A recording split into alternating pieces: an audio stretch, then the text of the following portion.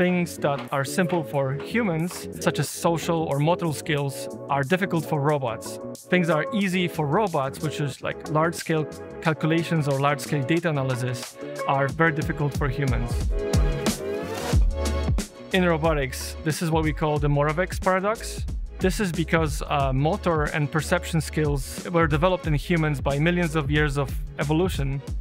In contrast, robots are able to perform these quick computations instantly, and they are a simple task in general, but complex for us because of our limited capacity and memory. Atlas's perception system has to be dynamic simply because we cannot predict the state of the world and how the world reacts to what we do with it. So imagine trying to find a remote in your living room with your kids and a dog running around. It's pretty much impossible. So being able to perceive these changing circumstances and adapt to it is key. Many of our viewers assume that we can just replay a pre-recorded trajectory to make behaviors in our videos. In reality, though, small imperfections and small errors accumulate very quickly to make what we think the state of the world is diverge from reality. Atlas perceives the world by using camera sensors. It estimates properties and facts about the world, such as the 3D geometry of the environment around it, where the objects are that we care about, and as well as what are the possible obstacles that could, get in our way. This is achieved by a combination of AI and classical systems that are basically, working together. We think this kind of sequencing task is a really good fit for a humanoid robot like Atlas, because it has the right blend of being just unstructured enough that you need the freedom and the power of a humanoid form factor to reach really low, reach really high, deal with a lot of environment variation. While at the same time, it is a pretty dull and pretty repetitive task that's both physically strenuous to do day in and day out. Solving this kind of task requires being able to do manipulation very reliably and for long periods of time without making too dramatic of failures. So for a lot of these tasks that we have, the margins for success are very slim. For example, a lot of the fixtures that the cells that we need to stow into have margins about 5 centimeters. And a centimeter here, a centimeter there can be essentially grounds for failure. It's essentially impossible unless you have real-time perception running, because every time you carry something, it can slip in hand.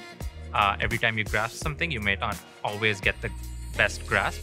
So instead, if we have something running in the loop real-time that can help us adjust and adapt to these, that's where perception comes in.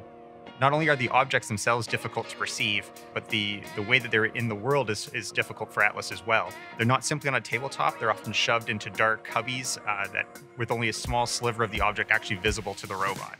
And when we go to grab those objects, Atlas often blocks the entire view itself with his arm. So we have to do a lot of fun stuff to make it actually work. There might be instances where you see Atlas might shift the object in a hand as if to get a better glance at it. And if you tilt it upwards, a bit of light shines on it, and it works better. So in order to be reactive to any movement of the dollies, either because they've been pushed or moved or not known precisely, Atlas needs to constantly update its belief about where those fixtures are in the environment. So one way we test that is by moving the fixtures on Atlas, by pushing the dolly when it's not looking or as it's turning around, and making sure that it can still update its belief correctly and get those objects into the right shelf. So picking from the floor is one of the most dramatic examples of a way we'd like the robot to be able to handle kind of a catastrophic failure. If the object has wound up on the floor, something has already gone kind of wrong. Maybe the fixture wasn't exactly where we expected, so we bumped it when we were inserting the object in, and then also our grasp wasn't secure enough, so the object fell out of the hand. No matter what, we want to get that object off of the ground so that we don't trip over it or destroy it, and then go put it in some QA pile so that we can deal with the object later. Our strategy for picking off the ground is a instruction to the robot to reach your hand down to get your hands around it and pick it up. And the instructions are literally just put your hands roughly here relative to the object, push them into the floor, curl the fingers, and push them together. And we rely on our pretty extensive control stack to figure out how to get the robot there, reliably get it over there, get it squatted all the way down with that crazy range of motion. And we rely on our perception system to know exactly where that object actually is. Currently, the biggest challenge for Atlas and other humanoids on the market is adaptability. How many tasks can you perform with a single system. In order to do this, the robot needs to learn more fundamental truths about the world it operates in. And this is just a general trend that we're seeing in research and machine learning overall. So this is a shift from machine learning models trained on individual tasks or data sets towards big foundational models that are trained on large-scale data sets that consist of multiple modalities such as video or pictures or language. Recently, the research is also going a bit further.